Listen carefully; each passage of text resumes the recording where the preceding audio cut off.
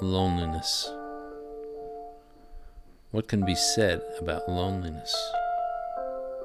It's a stagnant, dark place where no voices can reach. No one can interrupt that silence. We all are suffering from it too.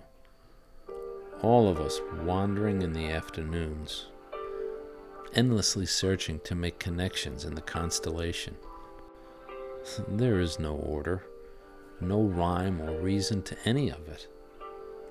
And so, I paint.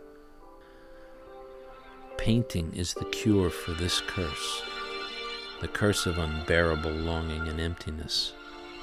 Colors appear before me, offering me salvation from my solitude. They lure me, inviting me into their two-dimensional domain. But I'm not ready to leave this world yet. I'm not ready to join the ranks of the dead artists. Vincent, Pablo, I can't join you now. Not just yet.